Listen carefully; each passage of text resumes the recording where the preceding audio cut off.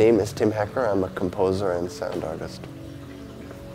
I've been asked to do a surround sound composition, a piece for this vehicle.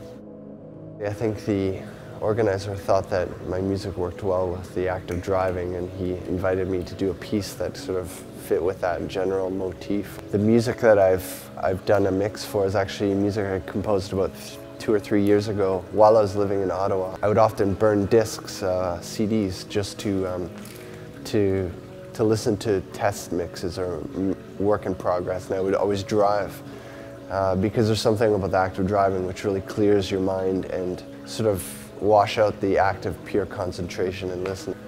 So this kind of work is actually a Mobius strip or some sort of return in the actual act of composition itself. Sound objects. Oh, I should have brought 2 different color ones. Hey, Ryan. Yeah, the brown one's pretty sexy.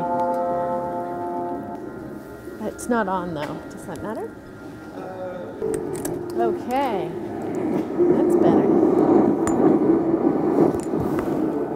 This one's like a little bit like a portable record player because it's the scale of an LP.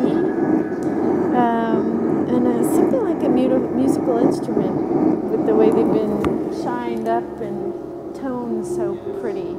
Because they're on a switch, you can start to really play with the sound as well. And as they're moved around the space of the bus, there's 8 of these boxes, but the idea of the sound moving literally, physically within the space. I think for me it's a bit about not being passive, sitting and listening, but literally engaging and being really conscious of the location of the sound within the spaces. And as a box comes your way, recognizing the different loop and being able to piece it together, but having that incredible spatial experience from an object perspective.